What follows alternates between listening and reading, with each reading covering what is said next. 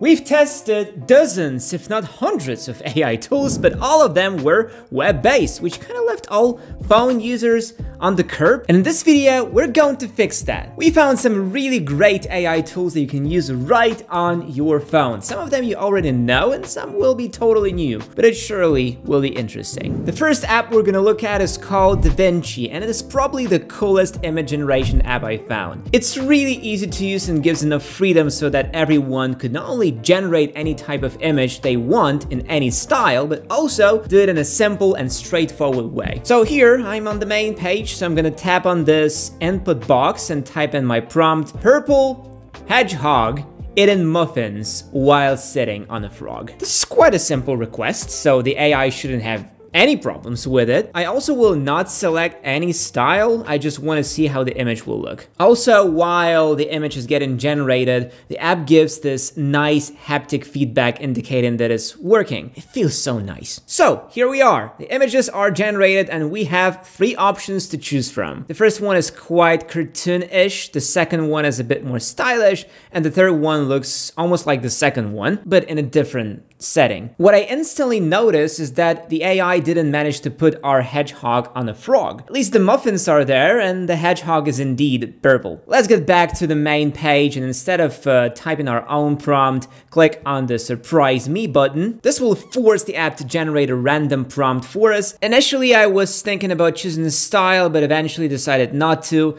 And would you look at that? It's a little hamster. And I'm not in the mood to read the prompt. I'm gonna rate these images as is. I like the images generated. They look nice and really stylish, so good job. Now let's try a style. Black and white tattoo. I think that for this style, it will be appropriate to give a simple prompt that will work great as a tattoo, so I'm gonna just type. So I'm just gonna type lion. Again, this is a very simple prompt and the results look great. I can swear I saw people with similar tattoos in the streets, and just for a good measure, I'm gonna try one more prompt. Mars, landscape, futuristic city. And I will pick Midjourney as a style of the image. And check these out. If someone showed it to me, I would have never thought that the image wasn't generated in Midjourney. That's how good the style is here. The app also can create avatars, but it's gonna require 10 to 20 selfies to do that, and there definitely will be a paywall there. Luckily, Illusion Diffusion feature is free and allows you to basically take any photo and turn it into something else. Like all those images where, you know, mountains and trees from a face. So I'm gonna upload a photo and select no style, and the prompt will be landscape. From what I see, it's all about choosing the right style. Some styles work better than others, and you have to really be careful with the prompt to get good results. Oh, and the app can also turn regular photos into anime, not a big deal. Overall, I'd say that the app is quite good at generating images, and it does it with a surprising consistency. So if you were looking for a simple and intuitive image generator, be sure to try it out. What you should also try is Skillshare, the sponsor of today's video. Skillshare is an online learning community with thousands of inspiring classes for anyone who loves learning and wants to explore their creativity and learn new skills. From marketing and business analytics to productivity, web development, freelancing, and more, you can find classes that will match your goals and interests. Recently, I've been doing a learning path called Edit Eye-Catching Videos in Final Cut Pro with interesting lessons from gurus like Brian Garcia, Jevon Dovey, and Marques Brownlee. It's really fun and easy to learn. I learned a few cool tricks about color grading, a couple editing shortcuts, and even learned to write better scripts. There are really a ton of classes and learning paths to choose from, and Skillshare is ad-free, so you can stay in the zone while you're exploring new skills. New premium classes launch each week, so there is always something new to discover. The entire catalog is available with subtitles in Spanish, French, Portuguese, and German. The first 500 people to use the link will get a 1-month free trial. So consider joining Skillshare using the link in the description below. Another great app fixes something you never think about: your keyboard. Remember our latest video about the Samsung Galaxy S24 Ultra and its keyboard with AI? Well, the iPhones never had that. But with Genie, we can get that functionality in a few clicks. But the app is not only a keyboard, it is also a chatbot, just like ChadGBT. For example, I can upload a photo and ask it to write a caption for the image, and it will do that. Or I can ask it to tell me about a quantum shift. It will do the research, come up with a clear and concise answer. It's basically your typical ChatGPT, but in a different app with a ton of pre-made prompts and workflows. Here on the Explore page, we can see all the ways that Genie can help you.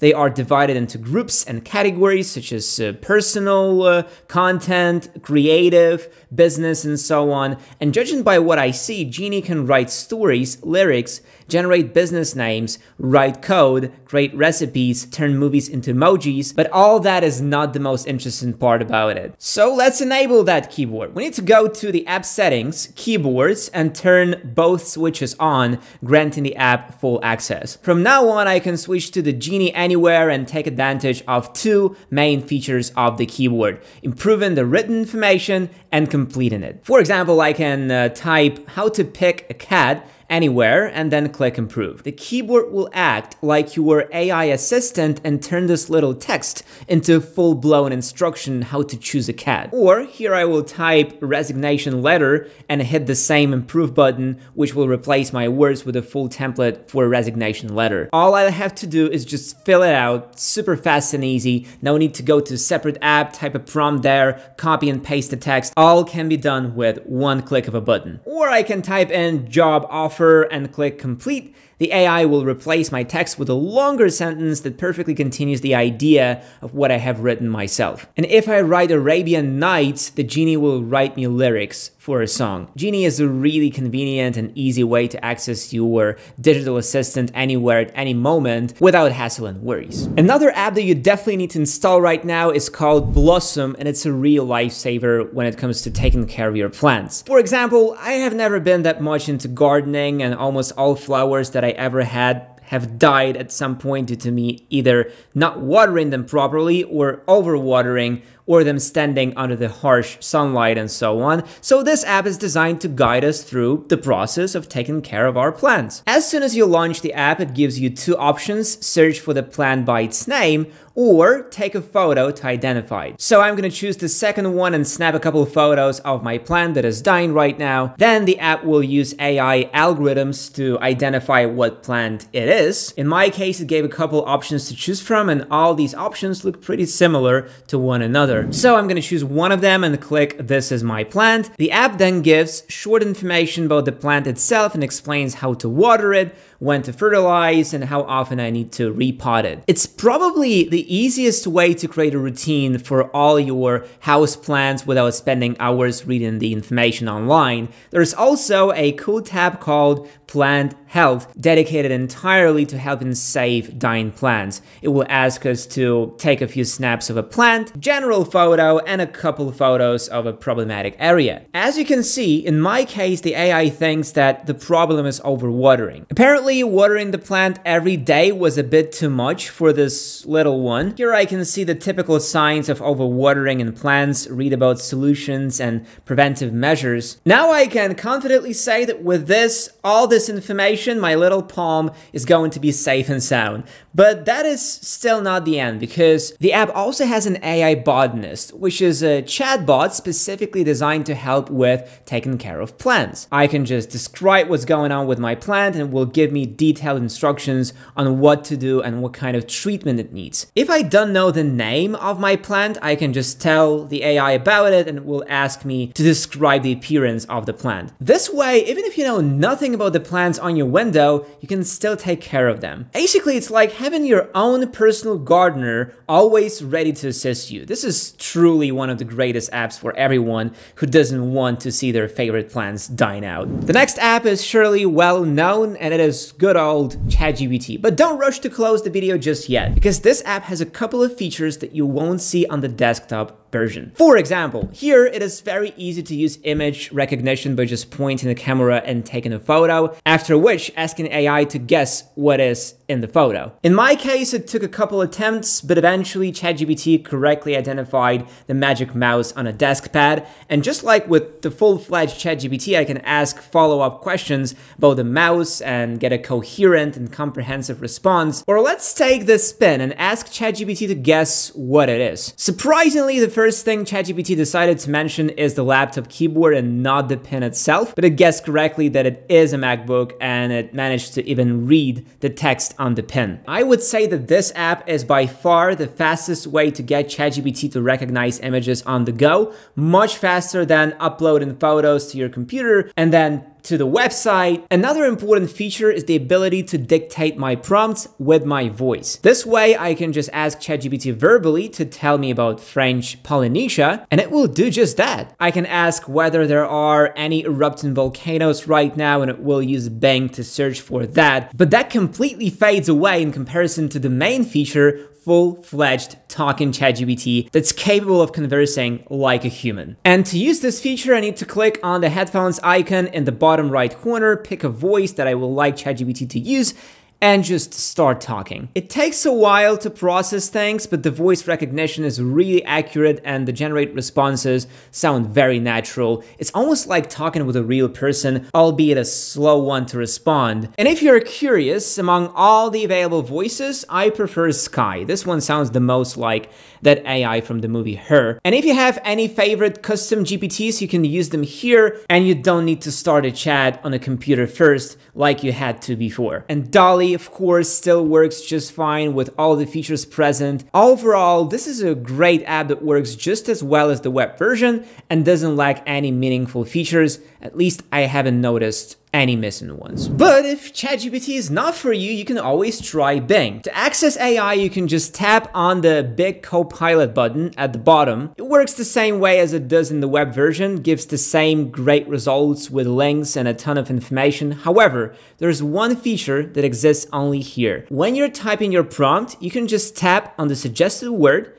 and the prompt will fill itself. It's kind of like predictive typing, but done by AI. Sometimes it can be really accurate, but sometimes you might need to type stuff manually. And of course, it can also recognize things in photos. I will use the same photo of a pin. It takes quite some time for Bing to analyze the image. Maybe they don't have that many servers for the mobile app, but in the end, the image recognition was even more accurate, at least in terms of reading the text. It managed to read all the text on the pin and even suggested that it is a souvenir from a mountain in Spain. And it totally is. I find Bing to be more accurate in terms of recognizing images and a bit friendlier in the way it communicates. Also, there's an option to do voice input, but the speech recognition is really not that great. For example, look how incorrectly it spelled what I said. Keyboard on my iPhone did a better job 5 years ago. But what's even more strange is the way it narrates the text. In my case, it had a very strange and unusual accent, and it didn't sound like a human at all. And what's even more strange is that if you ask it to say the response out loud, the accent mysteriously disappears. Bing might not be the best AI app, but it is definitely one of the funniest and strangest ones. Another great app that you definitely should try is called Logo Maker,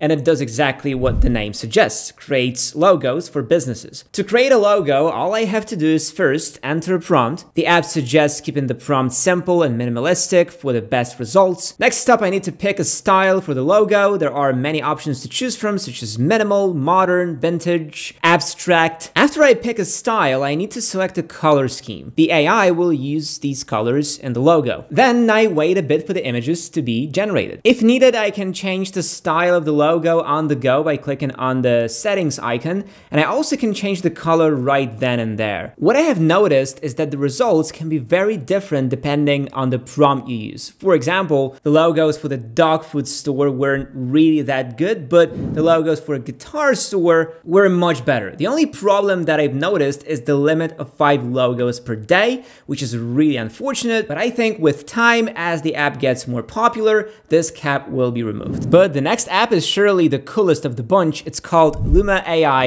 and it's a dream come true for all people interested in 3D graphics and modeling. Imagine having this superpower where you can turn anything you see into a 3D model, and all you need is the phone in your pocket.